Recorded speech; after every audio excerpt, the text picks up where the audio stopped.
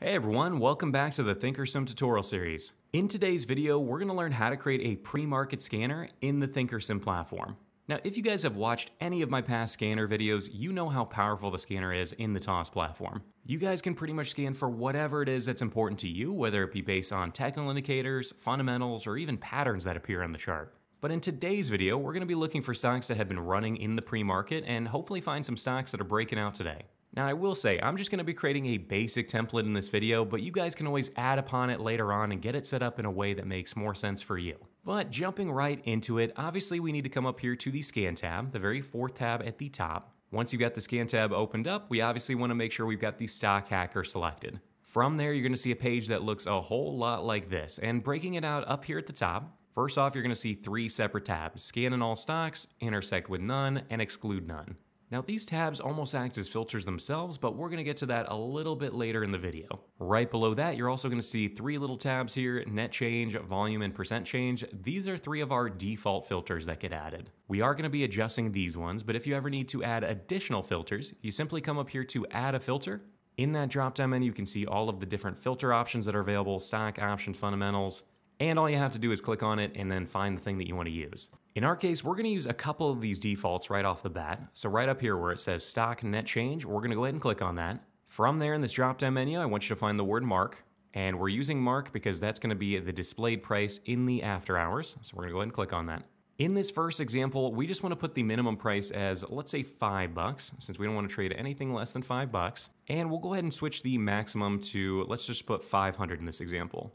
Now, if any of you guys watching this video trade penny stocks or over-the-counter stocks, you can always change this price up here at the top to a lower value if you want to. But for this example, we're just putting minimum of $5, maximum of $500 a share. Right below that, we've got a volume filter, and we will put something in here. Let's just put, just to keep it small since it is the pre-market, we'll put 5,000 in here. Right below that, we've got the percent change filter, but remember, since this is going to be working in the pre-market, this is not going to work for us. So what I'm going to instead do is go ahead and click on this, and we're going to instead use, let's say, market cap, since I don't want to trade any super tiny companies. In my case, I'm going to flip this over to a minimum of 500, which means I don't want to trade any companies that trade for less than $500 million in value. Now that we got that out of the way, let's go ahead and add some additional filters. So come on up here to add a filter.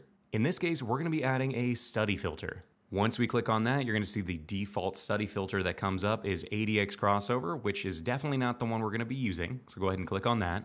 From there, we're going to come down to price performance. And if you look to the right of price performance, you're going to see a few different filters: after hours percent change, gap down, gap up, gap within time, and there probably are a few that you guys would find useful in here. But in our case, we're going to click on the one that says after hours percent change, because really we're just looking for big movers in the pre-market. Now, right off the bat, it says the after hours percent change, the closing value has moved greater than 1% in after hours trading. Now, you could leave this as the default, but in our case, let's say we wanted to look for companies that have moved up at least 2% in the pre-market. So we're going to go ahead and change that from 1 to 2.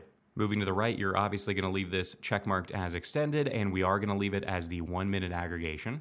And this is really it for the basic template that we're going to be using in today's video. We're looking for companies that trade between 5 and 500, traded at least 5,000 shares today, are worth at least $500 million, and have moved up at least 2% in the pre-market. So now if we were to come down here to the Scan tab and go ahead and click on it, let's see what kind of results pop up. Looking down below a little bit, we can see we've got 229 results right now that meet all of our criteria.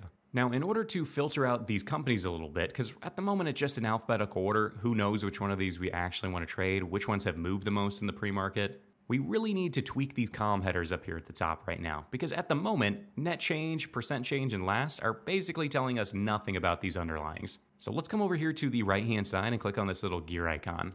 We're then going to go to Customize, because we're going to customize these column headers. Now, the first thing we need to do is find the comparable columns to these, last, net change, and percent change, but those that will actually work in the pre and post market. The very first one we're going to add to replace last is going to be mark. So go ahead and type in mark in here.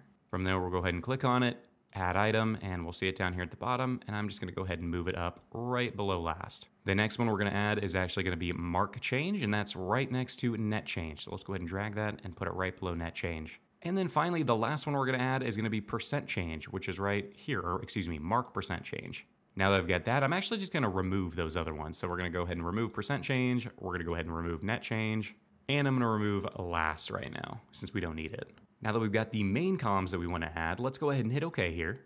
And now you can see my new columns have been added up here at the top. Let's go ahead and move those. And now that I've got them spaced correctly, I could also arrange it by these column headers. So let's say I wanted to see the biggest movers first. Let's just go ahead and click on the column mark % change and click on it one more time to arrange it from biggest to smallest. So right now we can see the biggest mover in the pre-market is Arch Resources. At the moment, you can see they are up $11 in the pre-market, which is just shy of 10%. Right below that, you can also see a net is up $10, and that's just shy of 9%, 5%, 5%. So these are the really big movers in the pre-market session. Now, another important metric that a lot of traders like to look at is the volume in the pre-market. So they want to know if that volume was unusually high or unusually low for this underlying right now. Now, in ThinkorSwim's case, I don't believe they've got relative volume preloaded into the platform, but if you guys want to load it in here yourself, and remember, relative volume is simply a way to gauge, is volume high or low right now for this underlying? So if you want to see that, I'm going to include the script for it down below in the description section or in the comment section, but if you look over here on the right, that's what this column is right now. If I move my mouse away from it, you could see that the relative volume for Arch is 1.24, which means it's trading 1.24 times its average for the past 20 days. If we look down below that, Arista Networks, they're trading twice as much as their 20-day average. So the volume is pretty high for these two guys right now. But this could just be another helpful column if you guys want to have additional details in here. And again, like I said, I'll put the script down below in the comment section. Now, I think the last thing I'll mention in this video is how you guys can save this and then use it as a watch list on the side panel. So to do that, all you have to do is come up here to the three little lines in the middle, go ahead and click on that. From there, we're going to come down here to Save Scan Query. And we're going to go ahead and give it a name, Pre-Market Test, just so I have this one identified. So Pre-Market Test. We're then going to go ahead and hit Save. And now from now on, we can open it up as a watch list on our side panel. So we're going to come over here to the side and click on My Watch List, currently marked Options. From there, we're then going to come up to Personal at the very top, and we're going to click on the scanner I just made, Pre-Market Test. As soon as we open that up, these are all the underlyings that matched our criteria. And the really cool thing about this watch list is it's constantly updating. So every 3 to 4 minutes, it's like you're hitting the scan tab. Any new companies that match our criteria will show up in this list. Any companies that no longer meet our criteria will fall off this list. So like I said, I am a huge fan of these scanners in ThinkorSwim. You can scan for practically anything. This is just a very simple template to find pre-market movers. But I really hope this video helps. I know there's a lot of customization out there and near limitless things you guys can scan for, but this should really get you off to a good start to creating some scans yourself. If there's anything else you guys have questions on, feel free to leave it down below, but also be sure to check out some of my other tutorial videos on ThinkorSwim. There's even some other tutorial videos on creating custom scans, so be sure to check those out if you want to learn more about this scan tab. But we're going to go ahead and wrap things up here. I hope you guys all have an amazing rest of your week, and I'll see you guys all in the next video.